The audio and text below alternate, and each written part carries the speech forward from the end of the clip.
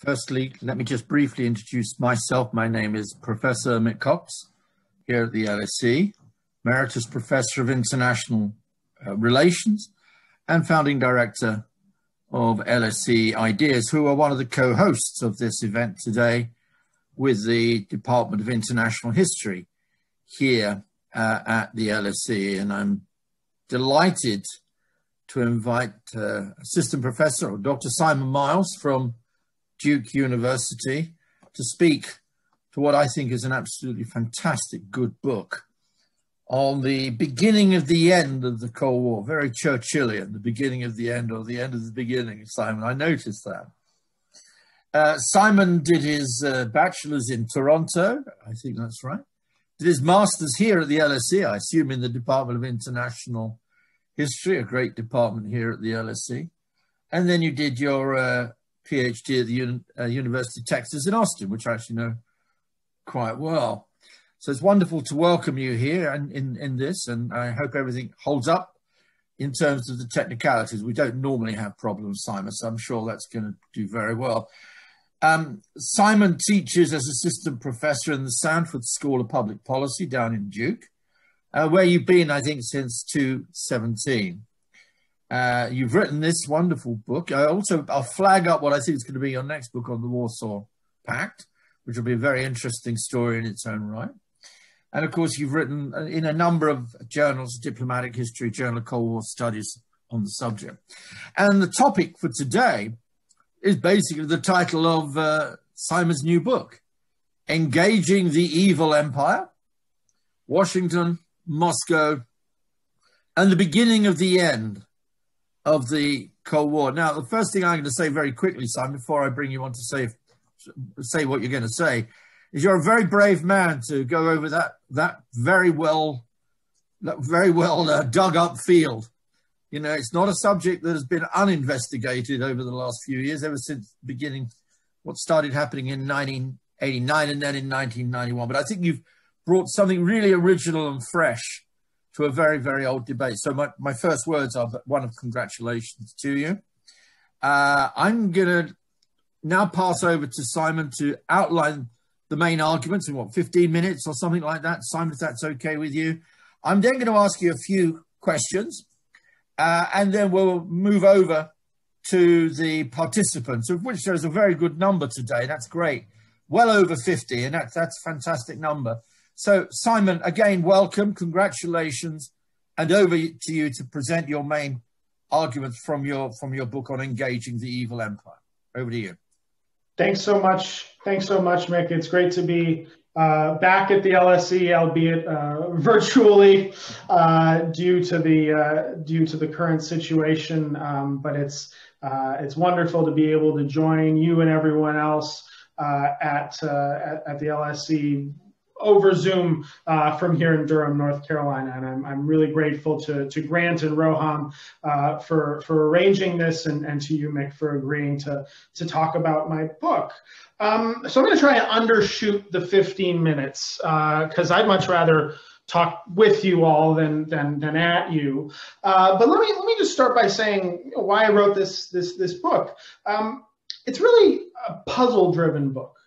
And to me, the big puzzle was, how did we get from the alleged or so-called death of détente, heralded by, among other things, the Soviet invasion of Afghanistan in December 1979, to the kind of salad days of US-Soviet cooperation, which characterize the late 1980s, and which have become sort of a textbook case of rivals putting their differences aside and cooperating for kind of the good of humanity, or what have you.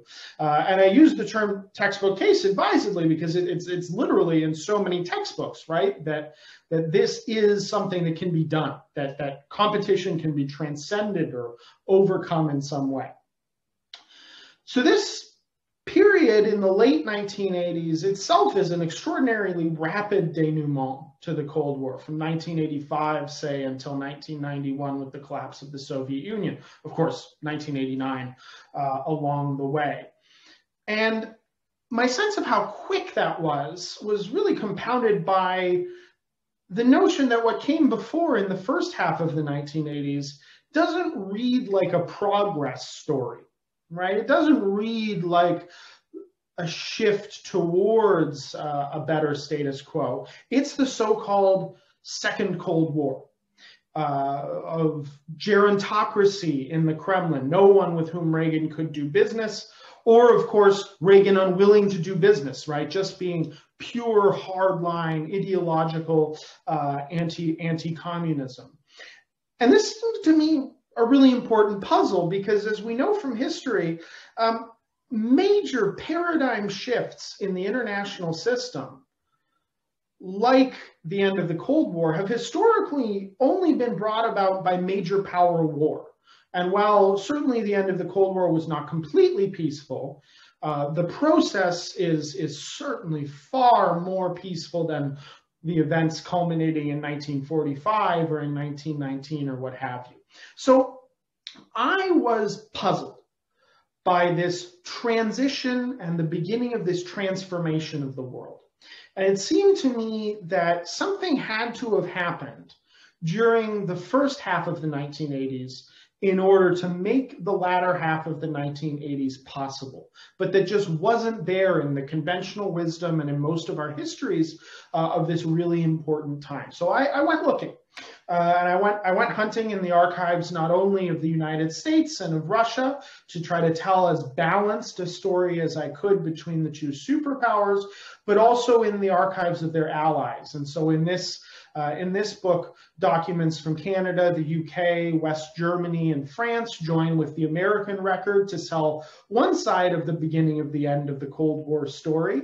And documents from Czechoslovakia, East Germany, and Ukraine join with the corpus of Soviet documents, which is available to tell the other side of that story. And let me just tell you very briefly what I found.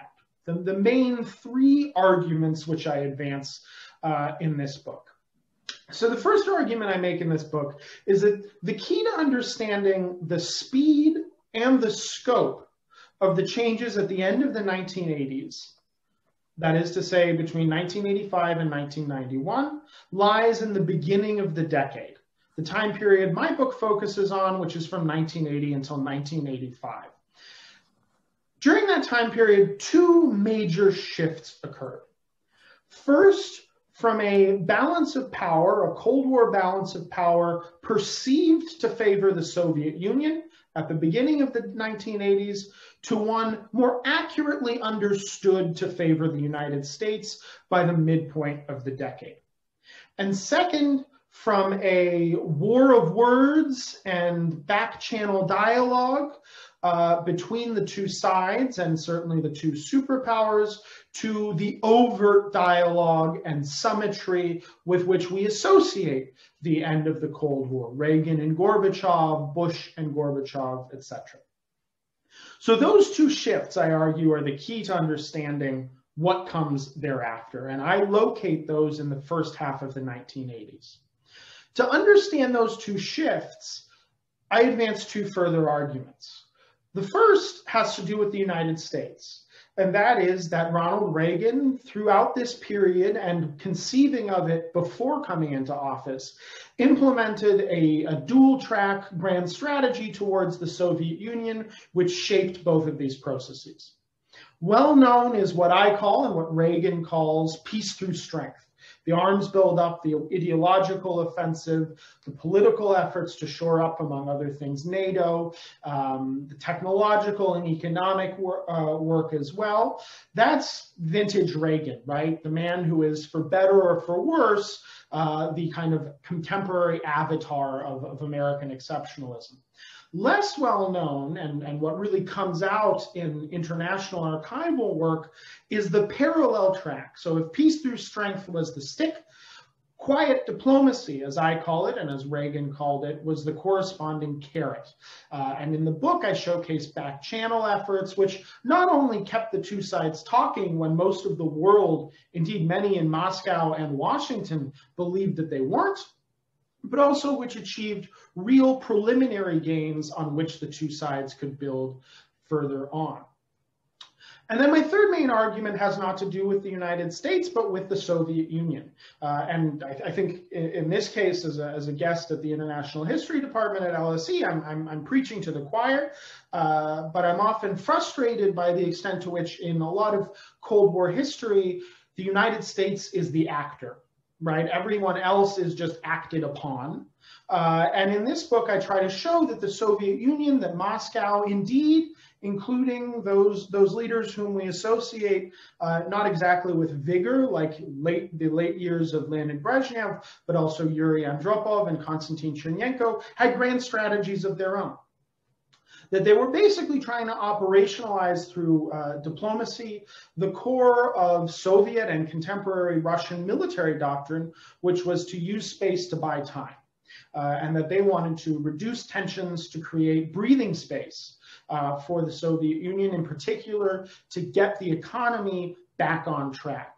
And that even for up to the early Gorbachev years, this was less about cooperation, but actually about competition, about being able to compete better later with the United States after taking a pause and being able to kind of refit and emerge reinvigorated, if you will. And that's the story across all four leaders, though in the book I showcase some of the variations therein. So those three arguments about the importance of the 80s, the early 1980s, the importance of Reagan's approach to the United States, and the importance of Soviet leaders are the three main arguments that I make in this book. And I think I'll just leave it there and look forward to taking everyone's questions. Okay, thanks for that. That was terrific and very succinct and to the point. I've got about 1,000 questions and points of my own to make as an old Cold War historian who actually lived through the whole of the Cold War. I must be one of the very few people left alive who was born on the 11th of March, 1947 and is still around today. So I was there at creation in terms of the Truman Doctrine on the 12th of March, I suppose. Anyway, no autobiography too much. But as you know, here at LSE Ideas, we have a fantastic Cold War studies program now run by your supervisor, I suppose, Rohan, I believe, or whoever it was, but it's Rohan. So we've done a great job together, and we run this journal, as you know this. And I think a number of questions arise from me, not just from the journal, from my own thought, but let me just throw one at you to start off with. I have to admit, I started life as a Sovietologist. There's not many of us left alive today, you know, Simon. And I do remember very well the debates on the Soviet side from the late 70s into the early 80s. And this kind of weird reversal goes on.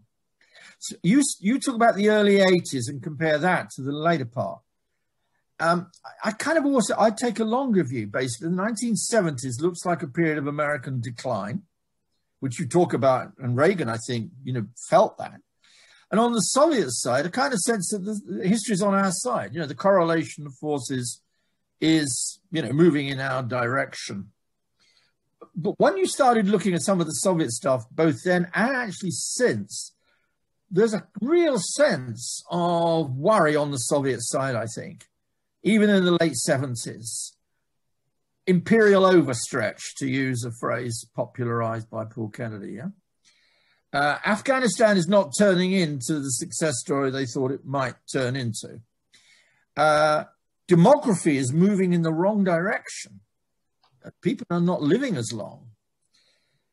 And then to add to all that, there's a lot of debate going on at the time on the third world, which doesn't come into your book very much, but I'll just mention it. Namely, why do we bother? You know, it's just the burden. So just the first broad point I'd throw in, sorry, it's fairly long and convoluted kind of point stroke question is, was it just the early 80s? Do we not need to take a kind of slightly longer view? It's this extraordinary transformation from the 70s into the 80s overall. And the Soviets began to understand that, even under Andropov. Oh, yeah. Very much so. I mean, the thing about Andropov, you know, he played a big role here, kind of identifying some of the real fundamental weaknesses, stresses and strains in the Soviet system. And in some senses, I've always regarded Gorbachev, and not exactly as Andropov's replacement after Andropov died, but somebody who would implement some of the reforms that Andropov himself was either able or unwilling to do. If you could pick up on that broad question. Sorry it was so long, Simon, but again, thanks. No, I mean, there's so much there. It would be hard to do full justice to it. Let me just address the kind of the early 80s point, because this is important for my book. And the sense that I get about the Soviet worldview, both about themselves and about the rest of the world at the early 80s, is a mixture of in short-term confidence but long-term worries. And that's what I see in this period, is that they're still seeing what's coming out of the 1970s. They still believe that they have strategic nuclear superiority, of course, a pretty salient thing for them. The one element of kind of the correlation of forces that you didn't mention was the economy.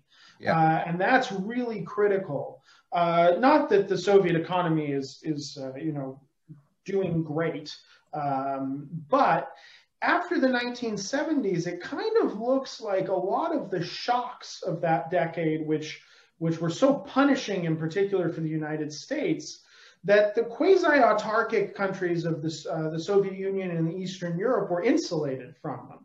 And of course, the major point was oil, that everything that caused what in the US was called sort of panic at the pump, the long lines just to get gas, and that's not a uniquely American phenomenon, of course.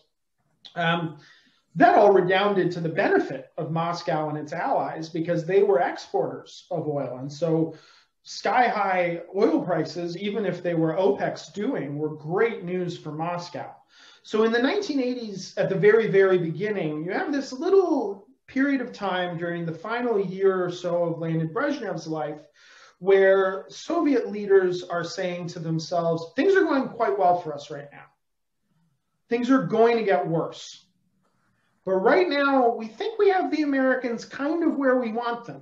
And this new Reagan guy seems to basically agree with us. So we need to try to lock in those advantages as quickly as possible using diplomacy, using the tools that are actually available to us. And of course, they don't succeed in that effort, but that's their thinking. So I would say that we agree in the basic characterization of the contours of how the Soviet perception is. My argument for the beginning with 80, beyond just a desire to kind of keep the book short and manageable and, not go all the way back to Kennan and the Soviet Union containing the seeds of its own destruction, blah, blah, blah, is that that's a little window where they're kind of right at the crest of the wave and they're looking down and they can see what lies ahead. And so that's when they start really working the issue. And of course, there are real obstacles to that. But Andropov, if I can just pick up on the point you made there, I think epitomizes this. He knows better than anyone else the real problems, right? We know now that he was seeing the more raw intelligence, which was then massaged before it made its way to the Politburo leadership. So Andropov has a very good understanding. And of course, not just him, it's his inner circle, including, but not limited to, Mikhail Gorbachev. And Andropov has there's a really great memoir by a guy called Nikolai Leonov, who was the head of intelligence analysis. I think the research department, they called it, at the KGB, who wrote a really wonderful memoir in which he talks about how Andropov understanding this in a way which had never occurred to me until I read this, but as a function of defections. And not the high-profile people, not the Oleg Gordievskys or the people who get known, but everyday run-of-the-mill junior KGB officers who are highly educated, politically reliable, etc. Everything you would expect to be kind of a model Homo Sovieticus, go to the West and very, very quickly decide that there's nothing for them at home anymore. And Andropov is hearing about these defections. And if these people are giving up on the Soviet Union after a few months in Spain, then what does that tell you about the longevity and the vitality of the Soviet project? To Andropov, it was not good things. Yeah, I'll follow up on one further question. Then I've got lots of Q&A coming up, and I also encourage people out there to submit as many questions as they could as possible, and I'll try and feed them into Simon as quickly as possible. The other question rises to me about inevitability. It's a kind of conceptual problem, but it's an important one. Inevitability, and dare I also raise another conceptual question: prediction. It seems to me there's an interesting paradox, and I've written about this myself, but anyway, I won't go over all of that. On the one hand, it seems that very few of the experts actually predicted what finally happened, which you describe in great detail and with great verve in your book. But very few people predicted that, it seems to me. They may have understood there was a crisis, but they never thought it would lead to 1989. And they certainly never thought it would lead to 1991.1. On the other hand, after it's happened, they kind of start saying, well, it was bound to happen. Kind of an inevitability. So on the one hand, you've got, those who failed to anticipate the possibility of it ever ending, and there were quite a few of those, I imagine, academics as well as policy people. And on the other hand, a whole group of people after the event say, well, I told you so, it was bound to happen. Do you I know you don't deal directly with those kind of methodological questions in your book, but how would you address that paradox, I suppose it is, or contradiction, Simon? So at the beginning of the book, I talk a little bit about two phenomena, which in particular my colleagues who are social scientists and political scientists always really like to latch onto, and those are structure and agency. Right, and is the story of the Cold War a story of agency? And that there are a lot of answers, potential explanations. It could be a Gorbachev story where he transcends the competition. It could be a Reagan story where he finally takes the fight to the Reds. It could be a social movement story about anti-nuclear campaigners, concerned scientists, Helsinki networks, et cetera, et cetera. There's a lot of kind of parts that you could tell to that story. Or is it a structural story? Did the forces of international economics and the rise of kind of neoliberalism, in particular in the 1980s, beyond the United States, did that all mean that a country like the Soviet Union's odds of survival were constantly diminishing in a changing world that, as a quasi-autarky, it could adjust to, but could never probably really embrace or fully integrate in. And of course, my answer is the quintessential historian's answer, which is very frustrating to said colleagues, which is that the answer to is it structure or agency is yes. Mick, I think we know this from just our own lives, right? Not as historians, not as professors, just as people in the world, that different people will respond to like circumstances differently, right? The military will has what they call the OODA loop, right? Observe, orient, et cetera, et cetera. That orienting is critical to shaping how we behave, what we do. And so I make the argument in this book that certain things happened, like the big shift in power, but the two sides respond to it differently, right? A perceived weaker United States rejects overt diplomacy and sticks with covert. A perceived weaker Soviet Union rejects covert diplomacy and wants overt. And so they actually flip in an interesting way. And so I don't see any inevitability about the end of the Cold War. And I try to be careful in the book not to say, and then Reagan and Gorbachev sat down in Geneva in November '85, and that was the ball game, took them 6 years to unravel it. It's a highly contingent process. It's a highly, highly contingent process. But it's a process with deeper roots that I think we can identify not only in the first half of the 80s to be, I don't want to overinflate my claims here. You can see them going back earlier, as you very accurately pointed out, into the 1960s, 70s, and you can see them even going back further. So my sense, for example, of a character like Ronald Reagan, who, when he comes into office, says, well, the Soviet Union's probably going to be with us for about 60 years. And who doesn't think he's going to live to see the end of communism, never mind in Eastern Europe, but also in the Soviet Union, in Moscow proper. Of course, this comes as a surprise. But I think that Reagan could look back at policy choices which facilitated that process, maybe which accelerated it in some ways. Just as a Soviet leader, and especially on the economic front in Soviet history, people like Gaidar and others have written about this and said, yes, things got really nasty, especially after the oil prices tanked in the mid 80s.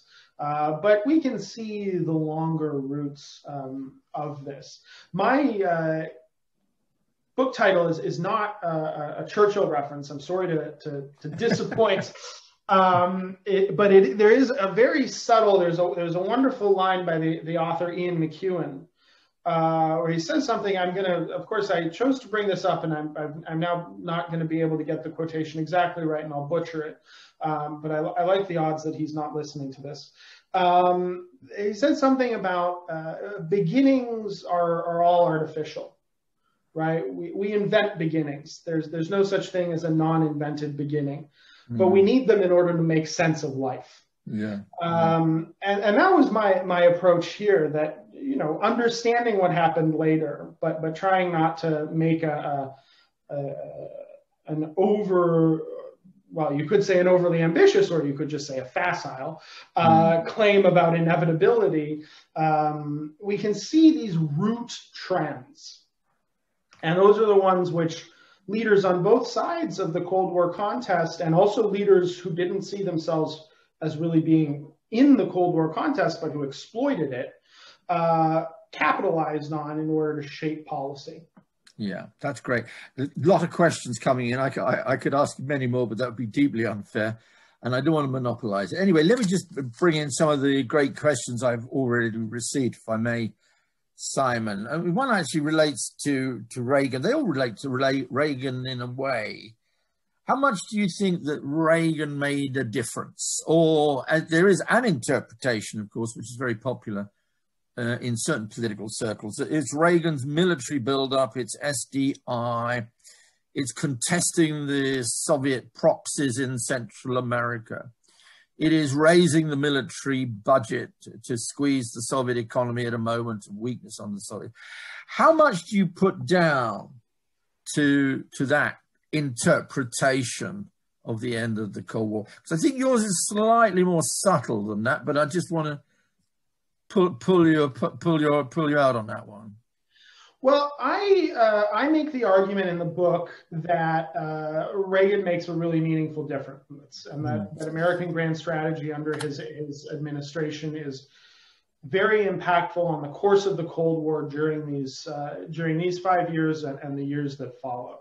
And I should just caveat this, that I think the H.W. Bush administration really makes a difference, right? I think there's an unfortunate tendency to portray this story as one that, the Reagan people do all the work and then Bush and company just manage not to mess it up. And that's not the case I'm making, though the book isn't really about H.W. Bush's administration. But the reason Reagan matters isn't just because of SDI and the ideological offensive, et cetera. And those matter, those absolutely matter. But the story is more complicated than just what's commonly referred to as maximum pressure. The quiet diplomacy angle, I argue, is critical in this book, because I think, again, we kind of get this from an interpersonal level. I think this makes a degree of intuitive sense to us, which is that if all you do is push, then why would a country like the Soviet Union ever believe that you'll negotiate in good faith? So Reagan was cleverer than that. He did negotiate in good faith, albeit quietly, and made progress on issues like the so-called Siberian Seven, the Pentecostalists who were living in the basement of the US Embassy in Moscow, they resolved those issues even while the rhetoric is coming. And to be fair, the Soviets gave as good as they got, right? I've kind of trawled through the Pravda articles about the United States. They're likening Reagan to Hitler. I mean, there's all kinds of nasty stuff coming from Moscow too. I think a lot of this is often, I think, inaccurately portrayed as just a one-directional thing. So it's because of the carrot and the stick that I think Reagan matters. And Reagan got better than many people in his administration, with the exceptions of George Shultz, Jack Matlock, who was the NSC senior director for Russia and for Soviet Union and Europe, and George H.W. Bush also. Reagan got the interplay between those. So had it just been the military buildup, then I wouldn't probably have come to so positive a conclusion. It was how the United States used carrot and stick and adjusted the ratio between them as things went along that I think he got the results he did, for which I laud him in the book. And if you'll just let me make one last point, I don't want to really belabor this, but at Duke, I don't just teach history, I teach strategy. Of course, I teach strategy through history. And the point that I always make to students, which I think is illustrated by Reagan, is that good strategy is iterative and adapts, right? It's not the maximum pressure story of the United States, had a big stick and got a bigger stick. It's rather that it deftly adjusted to changing realities, including those which it had caused to change to a certain degree, that really make for the success. That's really interesting. I mean, I'll just add a point, and it's not a question. Reagan departs in 88, 89. Bush Sr. comes in, and my impression is that there are those within the Bush Sr. administration in the early who think that Reagan's probably gone too far, who think that Reagan, absolutely, and they want to kind of hold it back and maybe slow the process down for all sorts of reasons, which are interesting. So, okay, another question coming in. There is a theory of Soviet collapse, which is not exactly the same thing as the end of the Cold War. I make a distinction between 89 and 91, although the two are connected. What about the oil and grain theory of Soviet collapse? Largely on the oil you've mentioned. There's also the grain theory, I suppose, about food and agriculture. I suppose that's what that question means. Thanks for that question. Do you want to make over to you? Yeah. So these are the two kind of main commodities which matter to the Soviet Union. They need to export oil in order to generate the cash to buy grain, of course, from people who are not super keen on taking rubles, which were not the world's most useful currency at the time. And I think that that's an important part. And Yegor Gaidar, whom I mentioned earlier, he makes this case very, very forcefully. And this is certainly one part of the Soviet economic problems that I talk about in the book, that they're not only are they no longer able to generate the hard currency through oil exports that they need in order to buy grain on the world market, and also to buy high technology goods, right? That's another key use for hard currency for the Soviet Union, that they're not able to produce, or not able to produce in enough numbers, a lot of the more high-tech goods which are needed for advanced manufacturing, which has become the norm at this point. In the book, I talk, I think, about a Soviet economist who estimates that the percentage of all products produced in the Soviet Union which would find any market overseas for export is in the teens. It's a pretty sorry show from the Soviet perspective. Oil, very different story. That everyone wants to buy that. So without kind of going too far down this road, I see that as really important, and I don't see it as mutually exclusive to the other explanations. This is another historian thing that I like to do, which frustrates my wonderful social scientist colleagues, which is to say, yes, they all mattered. The debate's not about which, it's about what's the proportion. And economics really matters in this story. The military matters in this story. Politics and diplomacy also matter in this story. I would also argue that ideology matters in this story. And I think that's hooking on to the point that you just made about 89 and 91 and what those 2 years, how those 2 years mean different things. Very. I agree. Now, I'm living over here in the UK. I suppose I can still say we're part of Europe. Geographically, in many other ways, we're clearly part of Europe. But there's bound to be a question, and it does come up, and two questions together really here, Simon, although they connect to the same point. What about the role played by a European détente, Helsinki, human rights in the 1970s, Ostpolitik opening up to East Germany, the European engagement, which can try to continue in the 1980s? How much do you bring the Europeans into this? We're going to talk about Mrs. Thatcher in a while, who you do mention in the book, I noticed. She's now appearing, of course, in The Crown. Over. Yeah. But what about the détente side of it? What about that engagement side of it? What about the human rights side of it? How much does that play into your analysis, or does it contradict your points in your book? What do you think? Well, I think that they can all coexist. In this book, to be very candid, I don't foreground either of those issues. Let me talk about them both, though, because I do think that they're important. Human rights, I'll start with. To Reagan, this was an extremely useful Cold War tool. And it was also the aspect of US-Soviet relations which resonated with him personally and emotionally, I think, the second most. The most would be the threat of nuclear Armageddon. And there I'm using the term Armageddon intentionally because of the biblical connotations that it had for Reagan, who was a man of deep faith. But that was probably his main sort of emotionally salient touchstone of the Cold War. Number two was human rights, and there are his diary and his not so much his speeches for public consumption, but remarks amongst in more intimate settings.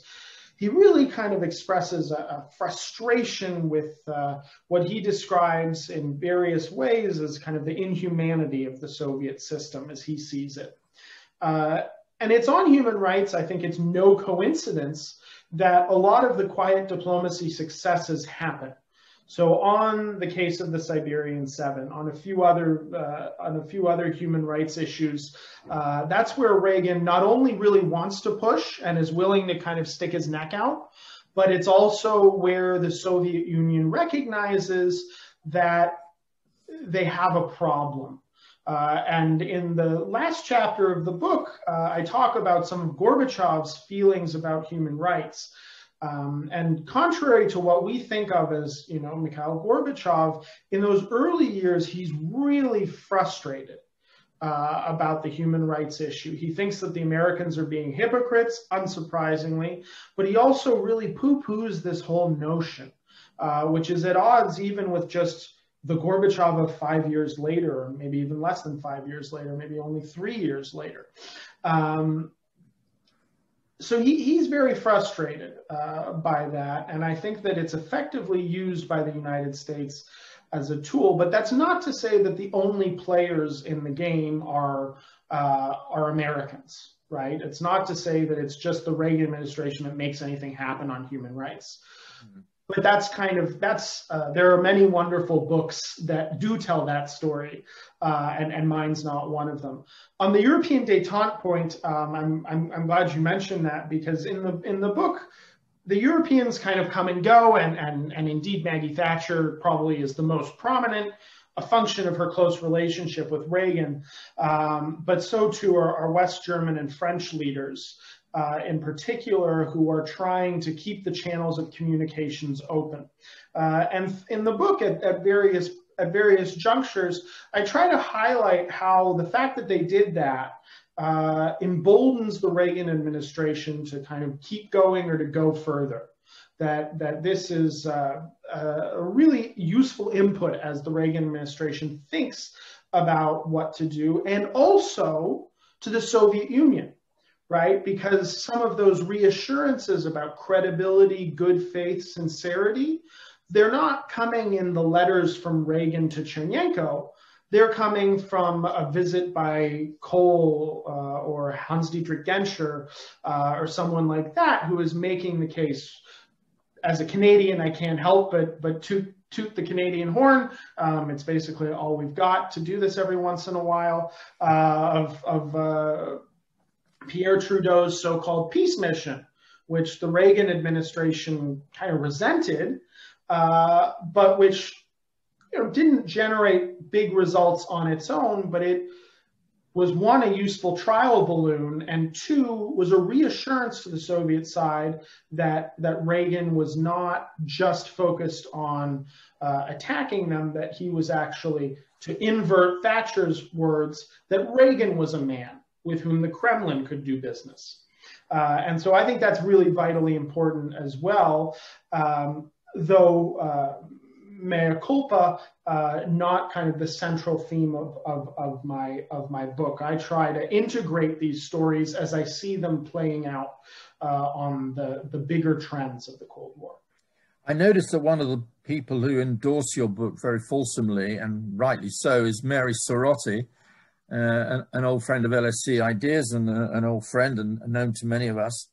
And Mary, as you know, Dr. Sorotti wrote on Germany and coal and what actually happened to the Berlin Wall. Maybe you could say something about Helmut Kohl in all this, because you mentioned Mrs. Thatcher, which we tend to do a bit over here. But I think what Mary does, and Mary Sorotti and others do, is quite important.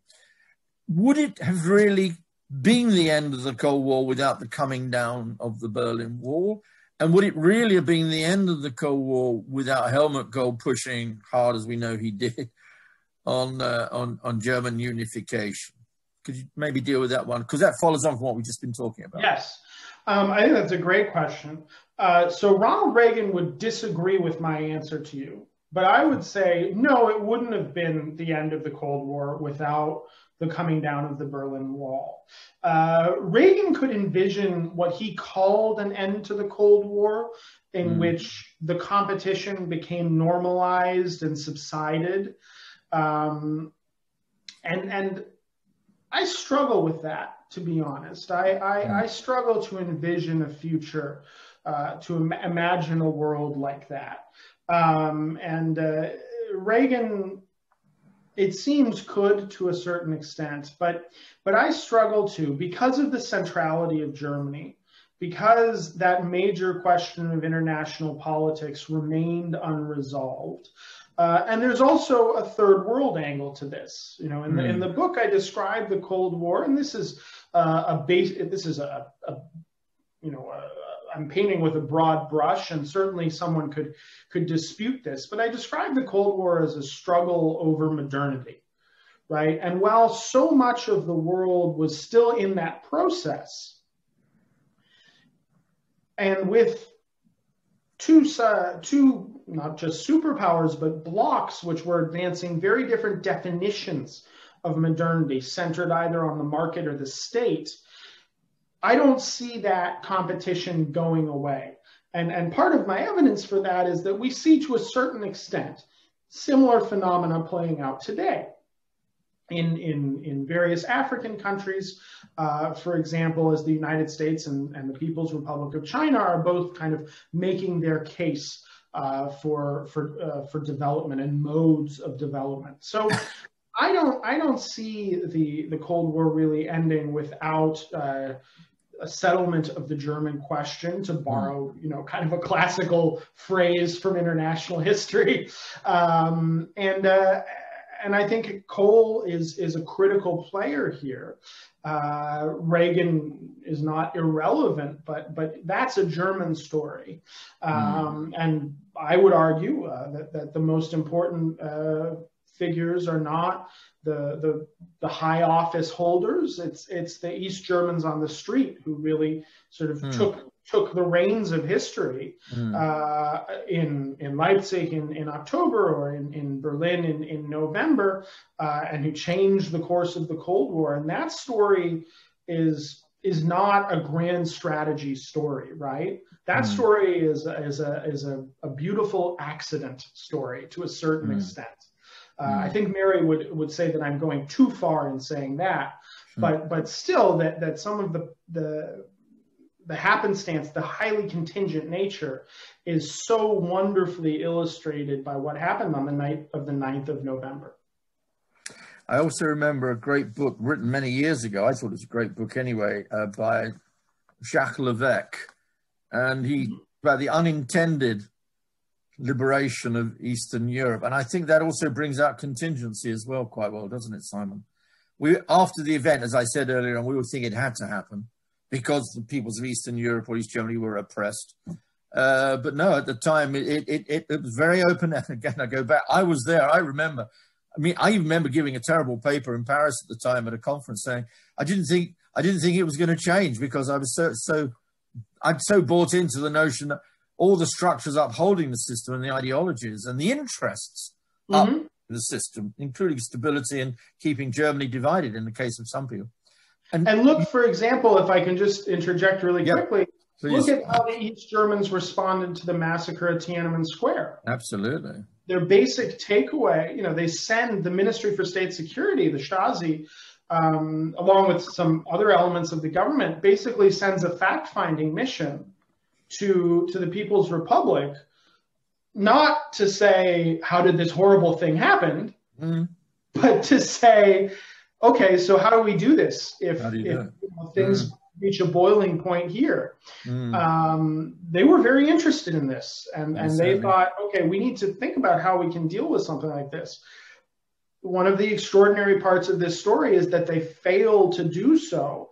But we can see, for example, from the work, including by Mary Serrati, on what happens in Dresden, that they are preparing to do exactly that with the massing forces to do their own Tiananmen type operation. They ultimately don't succeed in doing so. So I'm with you that this is highly contingent, and I think it behooves us as historians, when we look back on the past, to do our best not to impose kind of false logics.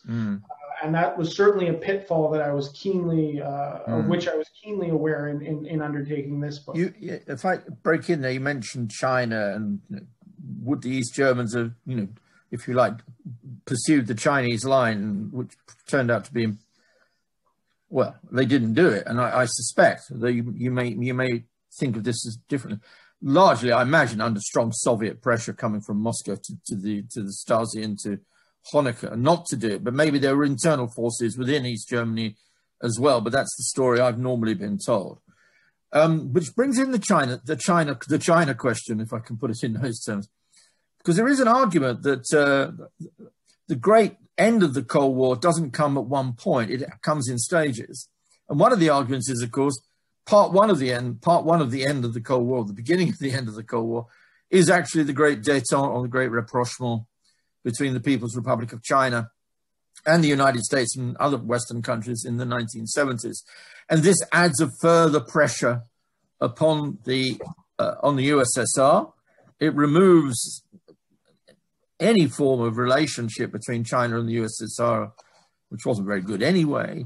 And somebody said to me once, China was our next best member of NATO, because it held down so many troops on the Chinese Soviet border.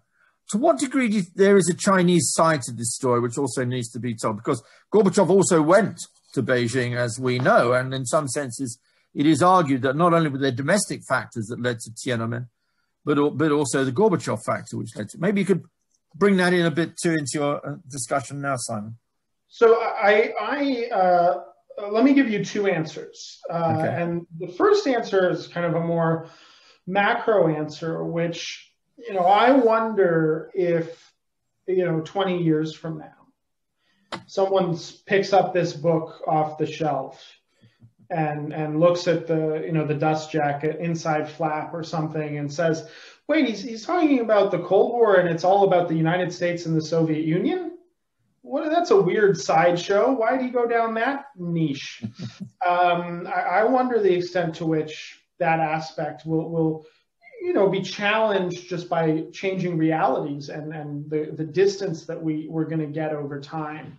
And for that, I don't have a very good answer, in part because if I could predict what happens 20 years from now, I'd be a much richer man. But in this book, as it is, the People's Republic is quite important in its relationship with the United States.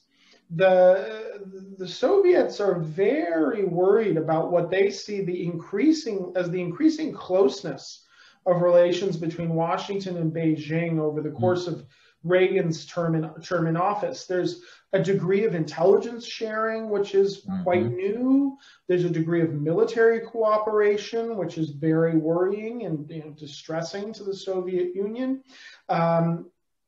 There's just the fact that George H.W. Bush, the vice president, had been the United States' de facto, if not de jure, ambassador in Beijing earlier in his career.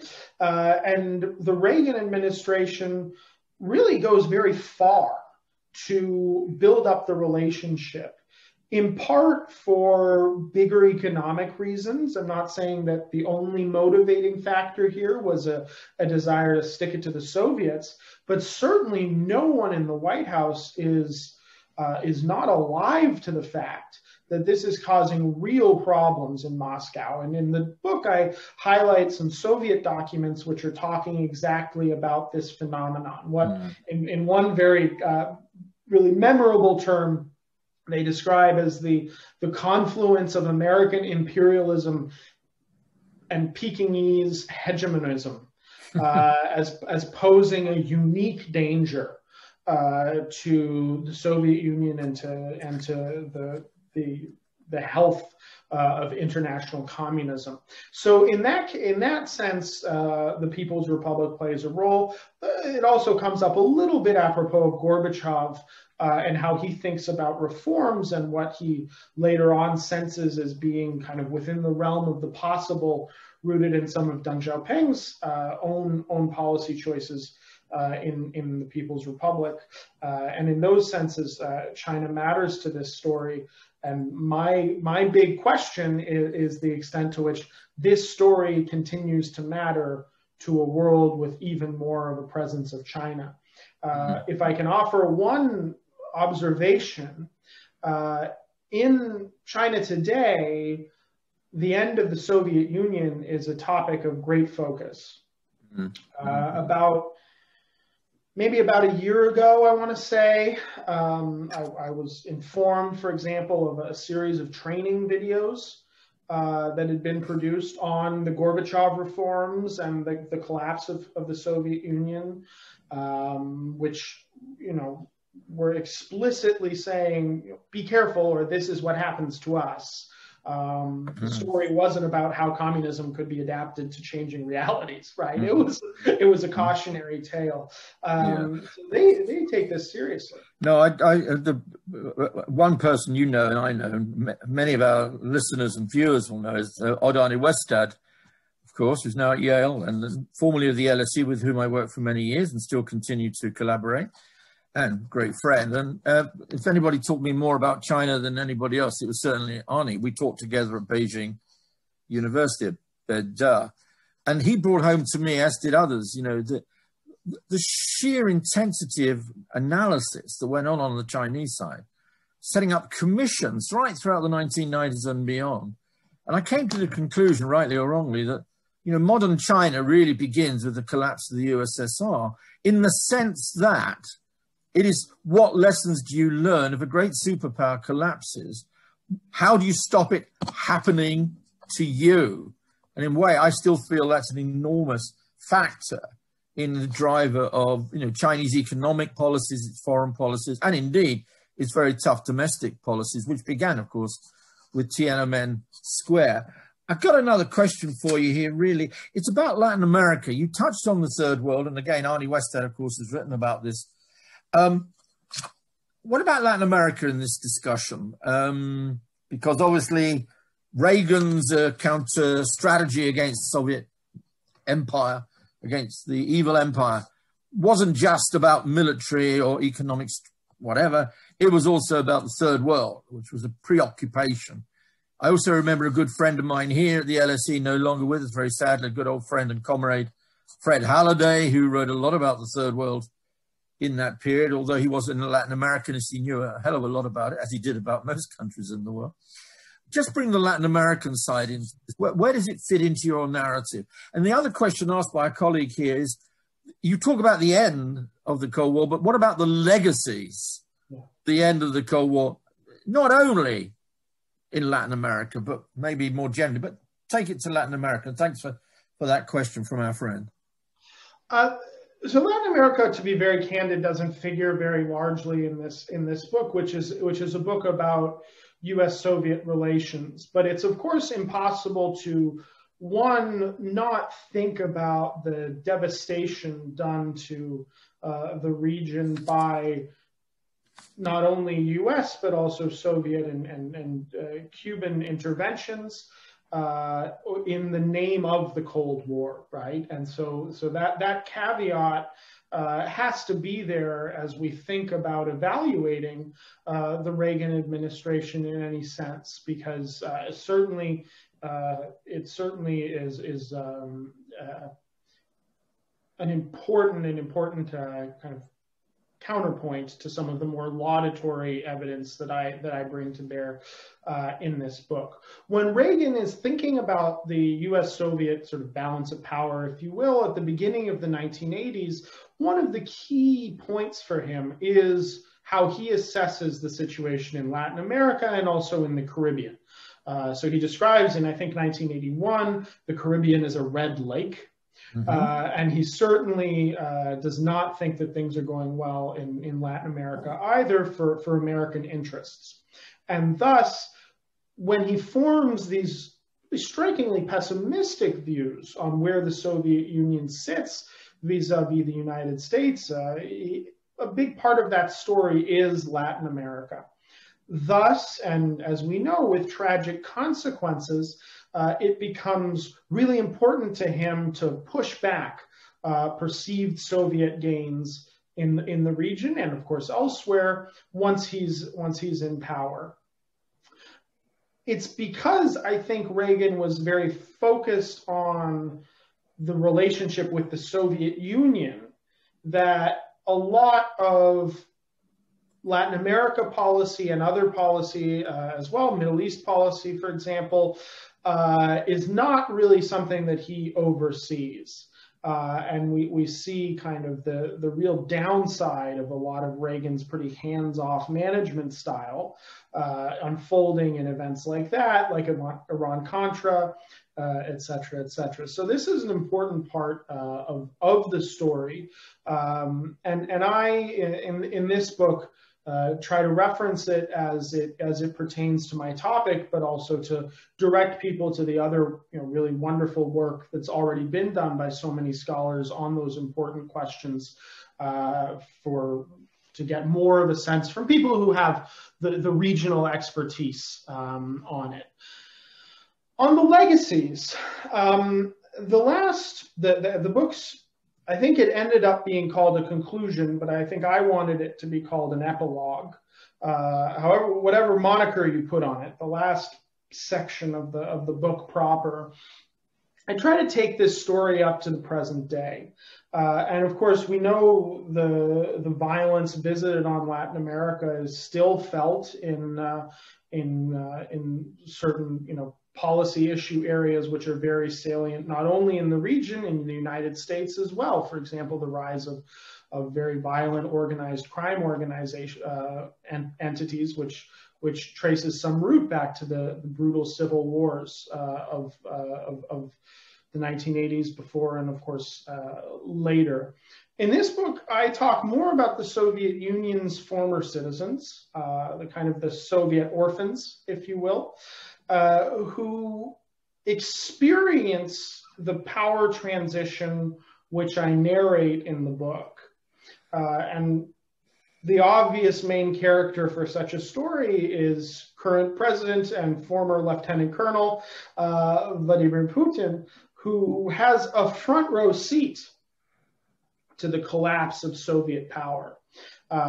Primarily in East Germany, right? He is a KGB officer stationed as a kind of Stasi liaison who in Dresden watches it all happen, and it's very alive and very personal to him. And the case that I make in the book is that our conventional periodization of the end of the Cold War, beginning in 85, ending in 91, obscures some fundamental truths for folks who are in key leadership positions in Moscow today. Because the conventional periodization works with a pretty triumphalist narrative, right? The United States is strong, the Soviets are weak, and to paraphrase Thucydides, you know, the strong do what they can, the weak suffer what they must. And thus, why shouldn't the US have expanded NATO as far east as possible? Or why shouldn't the US have kind of imposed so-called shock therapy on Russia, et cetera, et cetera?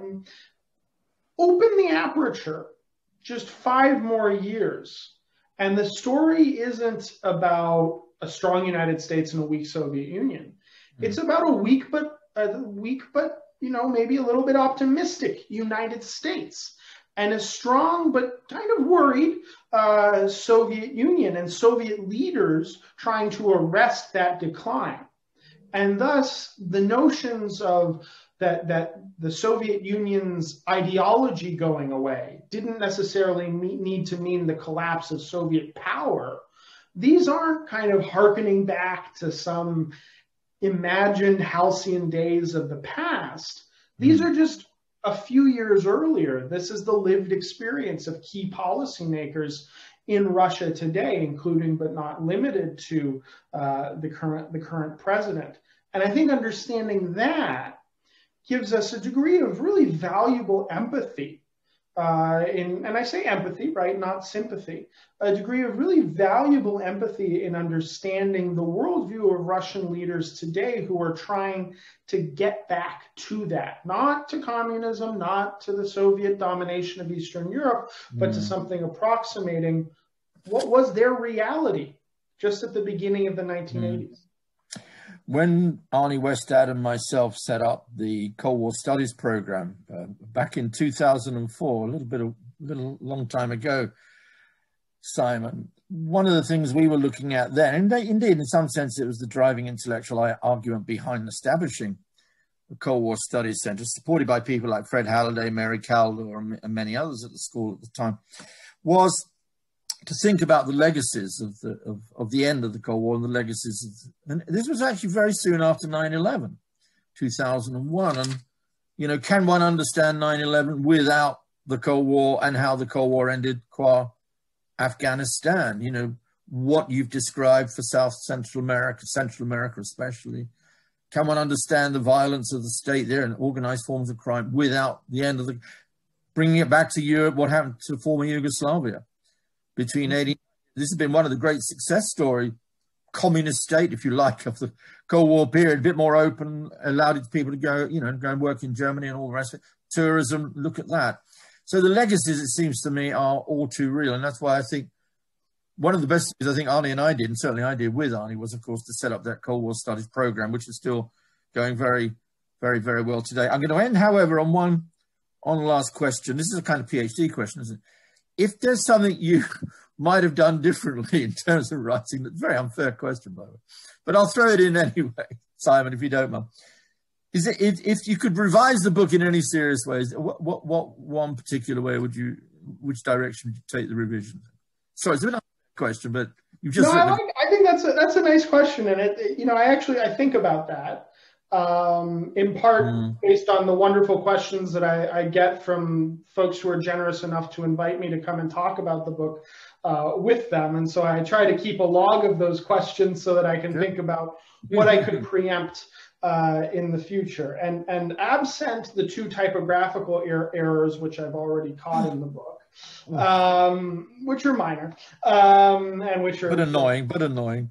Yes. The one thing that I would probably try to do more justice to is the American domestic political context.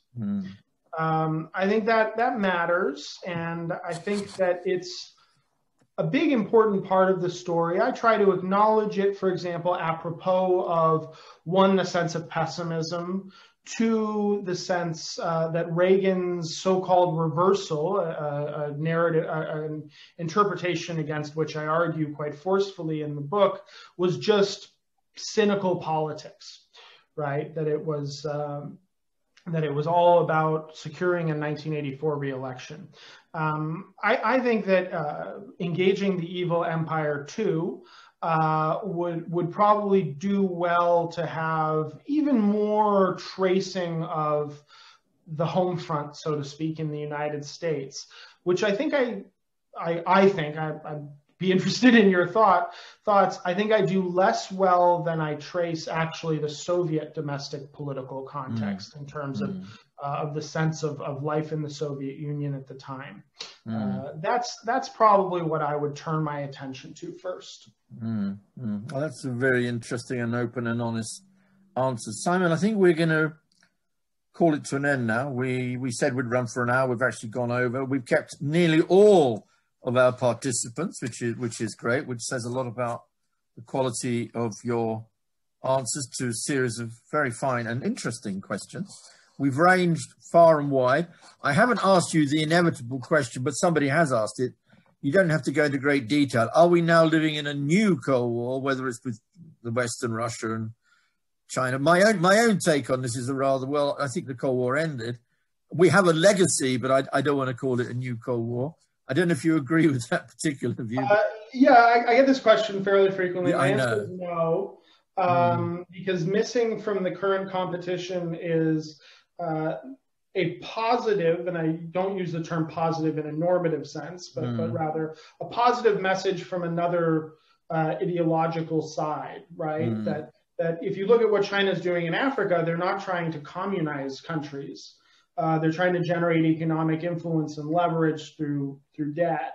That's what's missing. And that, I think, was key as I gave my definition of the Cold War. That's what's missing in the current moment. Also, and this might sound a little pessimistic, when I look at the history of the human condition, competition between states is not an aberration for which we need a special name, right? Like, we give things special names like the Cold War to indicate that there's something different about them, that they don't kind of fit the norms, the mold, the trends, what have you. Major powers, like, for example, the United States and the People's Republic of China today competing, that's normal. That doesn't need a moniker to kind of offset it. That's just, for better or for worse, the pattern of history. So for those two reasons, I'm a no on new Cold War, second Cold War. Well, as I would say, Simon, if I was interviewing you for a job, you've got the job because you've answered the question correctly. No, I agree entirely with you. But that's a larger debate to be had, but thanks for that. Great. Now, I've got a couple of announcements to make. One is there's a short feedback form will appear in your browser when this event ends shortly. We'd be grateful if you could take 1 minute just to tell us what you thought of the event. That would be very helpful so we can improve on what we deliver. And finally, thank you all for coming along today, joining us. We had some very nice comments, Simon, from a friend in the United States, Susan Wolf, who often attends our sessions. She had to go at 7 o'clock, but she said, thank you so much. She really, really enjoyed the conversation, and especially your contribution. So thank you. So there's you made a lot of fans out there today, Simon. Thank you. Not at all. It's been absolutely wonderful. I'd like to thank all the people in the background, so to speak. Dave Sutton, Jess Keating. I'd like to thank the Cold War Studies program run by Rohan here at the LSE. And last but by no means least, Simon, thank you very much. Thank you for your scholarship. Thank you for answering the questions directly, and I thought with great verve, I might say. But after all, you did do a master's at the LSE, and I wouldn't expect anything else. So that's my last plug for the LSE. And Simon, thank you again for everything. Thank you all so much. It was a real pleasure to be with you, even in this format. Thanks very much, Nick, in particular. Thanks again, Simon, and all the very best to you, and keep safe, keep well. Bye-bye, everybody. Bye, everyone. Bye, everyone. Bye. Cheers.